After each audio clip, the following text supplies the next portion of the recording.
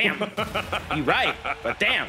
And you certainly won't be the last. Oh, I sure won't be. I'm going down kicking and screaming. I'm gonna do everything I can. I'm getting out of here before the rest of the ship sinks. Exactly.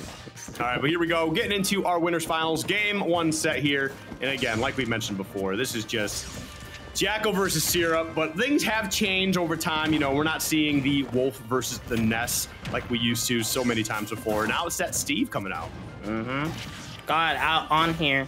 The characters change, but the players surely don't. And this the classic, and I just love how much more respect Syrup has like in the gameplay, because you understand that Jakal really knows the counterplay to it, and even there, like not flinching, not going for the down special, knowing that the reflector can do heaps amount of damage and potentially just kind of straight up kill. So Jakal is just doing so well. Syrup trying to look for a small opening and finally gets one. There we go. Dash attack. Gonna be putting that way out there. Still kind of just battling him down. Oh, a little bit of the awkward. Yeah, I think that might have been a clang with the start of up smash and jab, which is very silly. It worked out. It worked out. Syrup maintaining alive, and now just has it. I like that. I like that. Hiding the pressure plate underneath the block. Bro, that was a Fortnite door trap. I know, right? He's had it ready to go. And now you just gotta kind of respect Jakal, throwing out way more lasers and utilizing the safe arrows. Understanding, like, yeah, you can get your materials, but it doesn't change that you're at 166%. And a stray bear will be able to kind of take it out there. But at the same time, trying to get there is an entirely different story from how well Syrup has been playing. All this damage stacking, but finally gets the back row. That's going to be a setup. We've seen Jakal do earlier versus Haven. Just was not able to get it to work. But sometimes just running towards the ledge, turning around, holding shield, and a forward smash, going to be able to even things up pretty quickly. That was a jump scare. I was not expecting. Oh no, SDI for your life, Jakal. Find your way out of this one, and great stuff on there. And then Syrup just kind of says, oh, well, I guess I can't continue anymore. I guess we'll see what you'll do. But almost catching the jump. But speaking of that one, set down. Yeah, that was actually pretty slick. Again, dude, what is that? What is that? There's got to be a name for the tech. I mean, not that it's like an actual useful tech. He's definitely just kind of stunting in between stocks, but... Oh, it's over.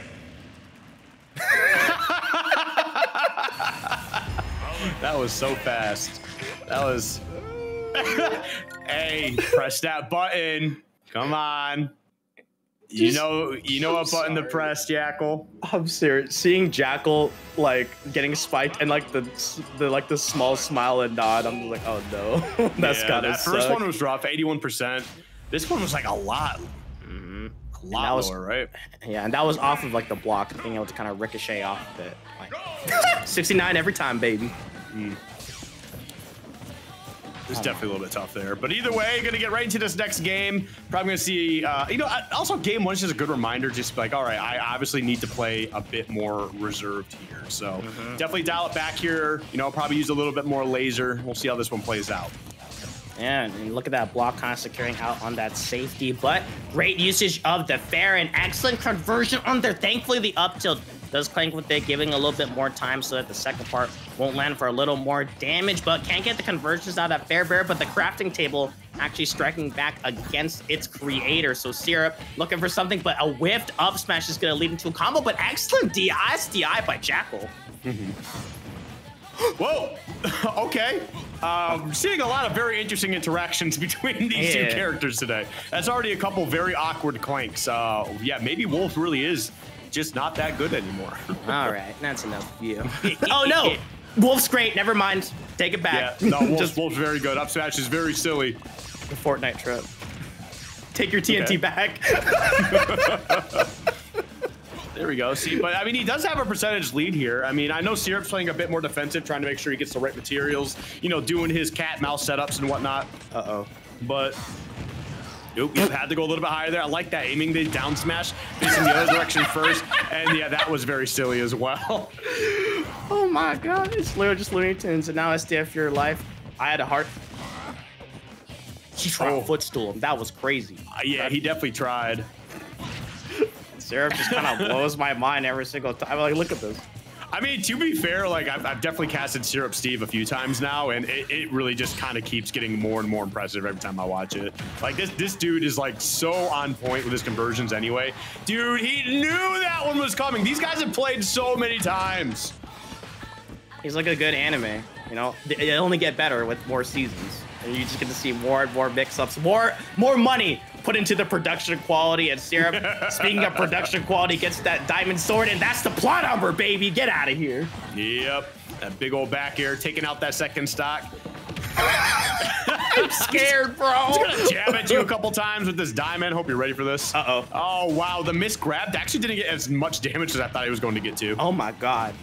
A few straight hits, and now you're at 87% in Flash, and now an F smash will kill, and now Syrup's like, well, I'm gonna keep slashing at you, seeing if you're to mess up or screw up somewhere, but instead maintaining that there, and the impression that Syrup's able to do. Did that just hit from behind? Yeah, that was a pretty egregious hitbox. I mean, I think he was throwing out a back air, which is even more messed up, but... Oh. How do you keep a straight face after just doing that?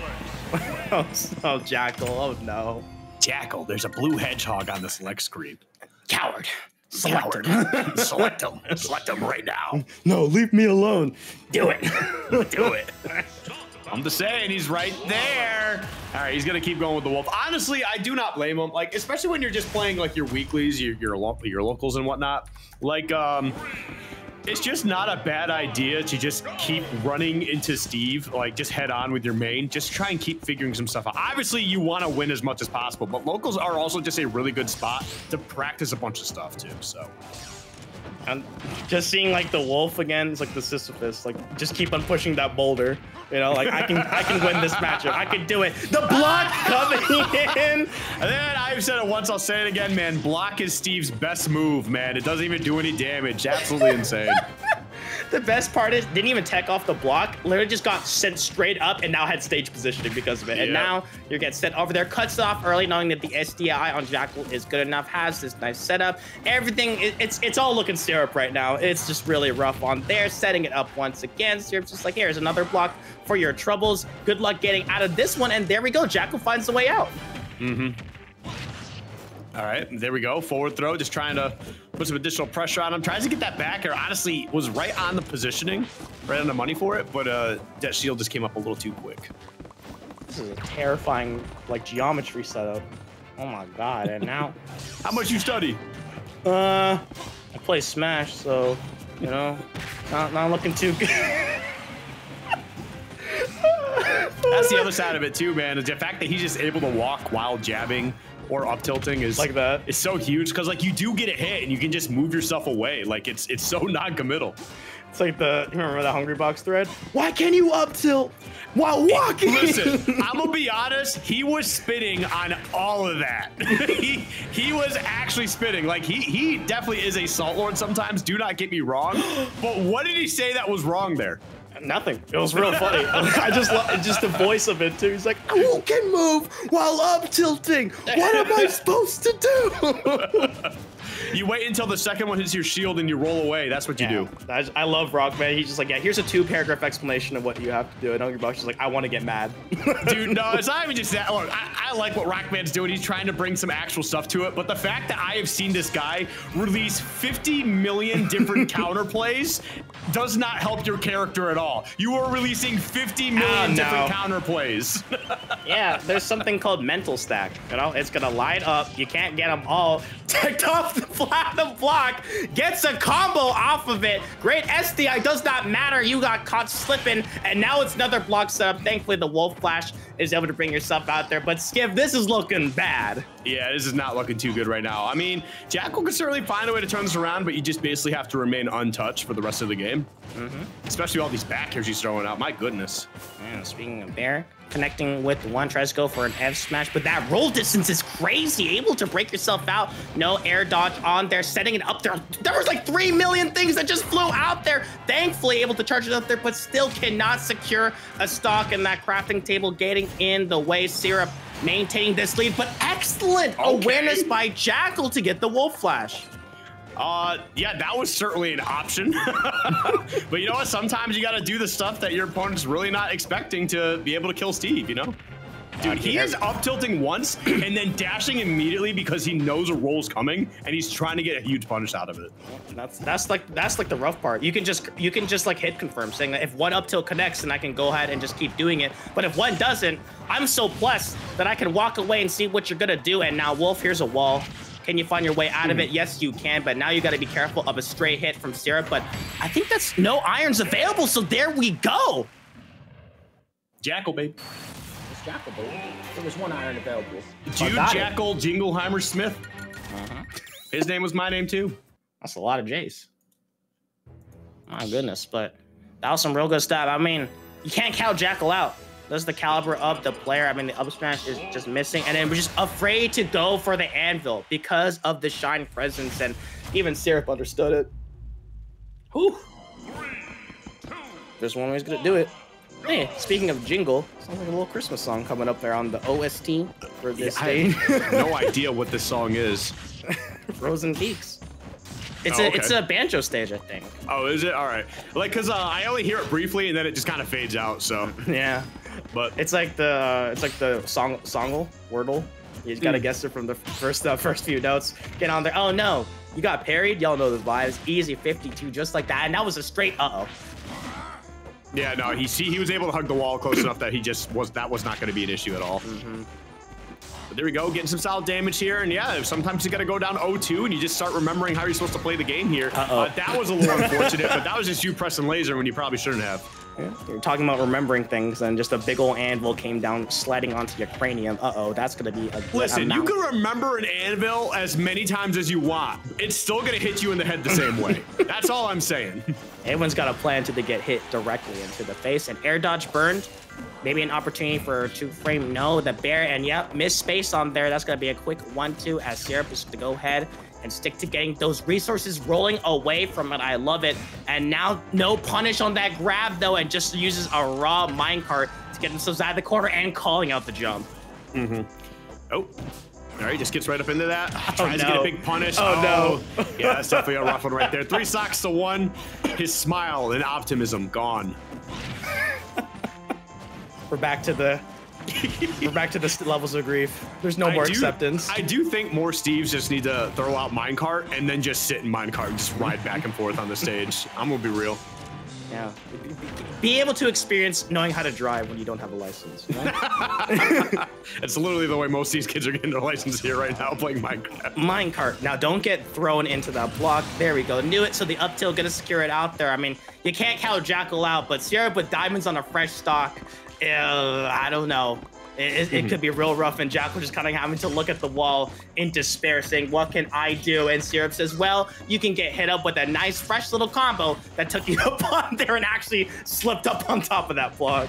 Oh, down throw, forward. Dash attack, excuse me. Oh, man. This song is perfect. Like the goofy It's actually sound. funny because you were asking, like, well, I was asking, and then you kind of, you're like, I think it's this song from Banjo, and then Skew pops in and tells us exactly what it is. Of course it would be Skew. Yeah, right, of course.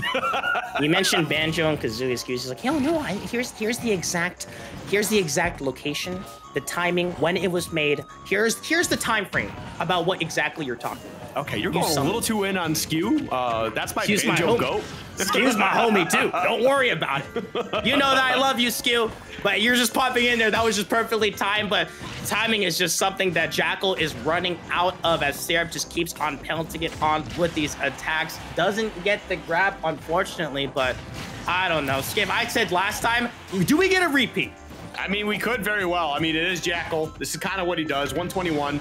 It's just, again, trying to play that typical Jakal playstyle. Lots of feints, lots of additional movement to keep your opponent guessing. And yeah, we could be in a bad moment here for Syrup. And this would be bad for the mental too, to drop 2 games in a row. Oh yeah. Oh boy. Oh my god, dude, that's so much damage. No way.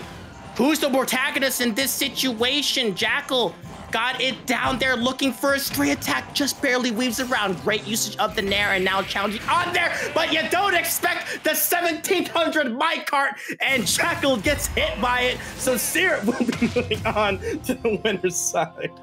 Nobody expects the 1700th minecart. And you talked about it earlier. Why don't they just write it out a little longer and then Syrup is okay and just hits Jakal with some vehicular manslaughter. Yeah. And just being able to get it in his grand finals. But man, Jakal, you just can't count that guy out. No, absolutely. You can't, dude. He's just really good. There's always a chance he's gonna be able to make a comeback, right? And it's like he's one of those players that I'm not saying he enjoys going down 3 stocks to 1, but he definitely plays a bit different when he's in that scenario. So maybe he enjoys it. I don't know.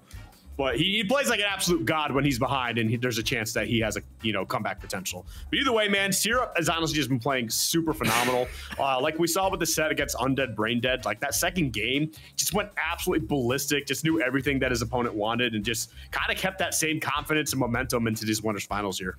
Oh yeah, and just being able to just kind of keep that mental stack going, so many options to think about, and didn't let it go, and finally the minecart was able to land its mark, and some real good stuff on the comment. That was funny, like being able to just kind of hit it up on there. I mean, still you should have survived because you just do a minecart and then just drop it at upbeat, but at the same time it just damaged to the mental, and it was just kudos to Jakal for actually making that comeback on this game. I mean, 144 to 56, found a few straight openings in there where Syrup just couldn't land, was too scared about using any iron, using the anvil, and Jakal was able to get it out there. But on that last game, Syrup was just able to just maintain that control. All right, well, hey, looks like we're actually gonna be taking a quick little break, but before that, you know what we gotta do? We gotta talk about some ads here real quick. Oh yeah. While we kind of go through all these replays. Look at this lovely stuff.